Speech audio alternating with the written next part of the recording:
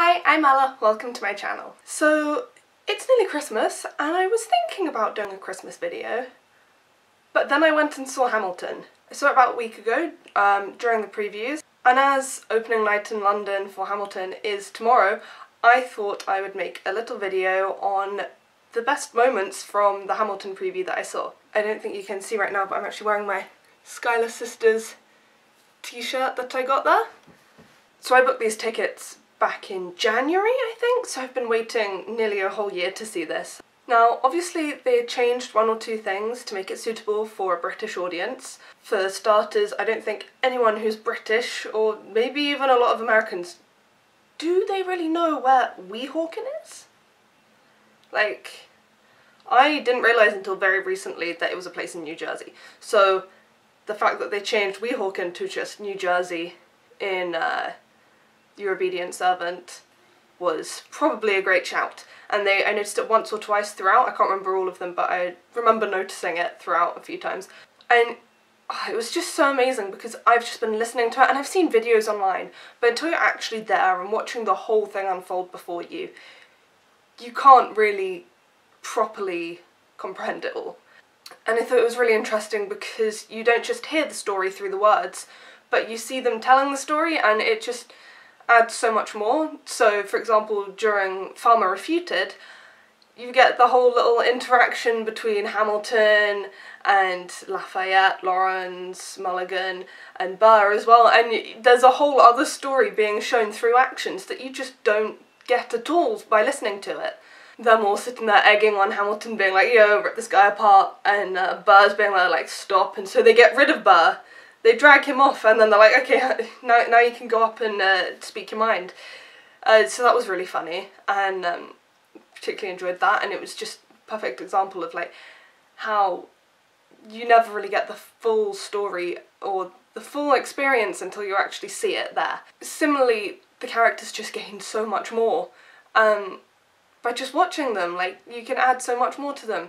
The guy who played Lafayette and Jefferson, Jason Pennycook, he was incredible. Like, you get an idea of what the characters are like from listening to it, but just watching them perform and looking at all their little nuances and everything, the character is so much more than what you hear, and he just did a superb job with those characters and really bring the most out of them. And I think Lafayette and Jefferson and also King George were probably the most, not different, but they had the most added to them by just watching them instead of just listening to them. Also watching, there were so many little like dance moves and extra. The choreography on whole was amazing, but there are just these little moments where from listening to the soundtrack you maybe didn't expect there to be any dancing or anything, but they just had these little choreographed movements that just added so much. And so like in A Winter's Ball, I think it was where they're reliable with the ladies or something, they had a little row of them just doing a little dance move, and it was just added so much more to it. It was really funny, and it happened again in Washington on Your Side. Then just the whole concept of the cabinet battles, like I knew that that's how they were doing them, but just being able to experience it myself. They're talking to the audience throughout, like Burr is telling this story, but then Washington coming out and speaking directly to the audience. It was just like kind of on a separate level, and like the use of microphones, it was just really funny. And there was one moment where Jefferson gave a sick burn and handed his microphone to Jefferson, who then is like grabbing it with a handkerchief because the microphone is on fire. And it's just like those little moments that you just don't get from listening to it, and you might not notice on a video of it. I think there are a few other moments, or like key highlights, that I just kind of have to mention because they were really good. Obviously the whole thing was really good, but I think these are just moments that like you might not get from the soundtrack or videos. Or you might get some hint of it, but just on stage, seeing it live, it just becomes so much more, and it's incredible. So Guns and Ships, obviously, Lafayette jumping up there, and it was really just a complete explosion of movement and song, and like I knew it was going to be a big moment anyway, but they just knocked it out the park. Then the whole sit down John as he's dropping a massive stack of papers. That was brilliant. The use of props was quite funny, so just dropping a massive stack of papers that he's supposedly published as his response. Really long response. And then in Your Obedient Servant, he's writing an itemised list of 30 years of disagreements, and he keeps handing more and more sheets of paper over, and it's just little moments like that that just added so much more. Wait for it, I'm not sure what happened, but I had chills, like proper chills down my arm.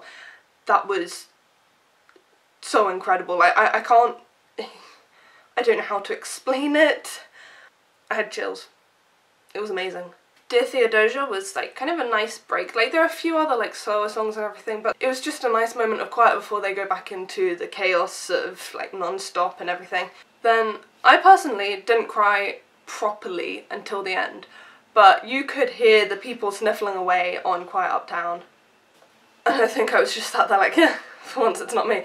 I was getting emotional, but I didn't cry until Who Lives, Who Dies, Who Tells Your Story. And then I was bawling, tears everywhere. It was incredible. Rachel Ango is amazing. The whole Eliza section gets me every time. All in all, it was an absolutely phenomenal show. I'm so glad that I got to see it live. I would highly recommend attempting to get tickets if you don't already. There's nothing else like it out there. Let me know if you've seen it, what your favourite parts were, and make sure to subscribe to stay updated when my next videos come out. Till next time, bye!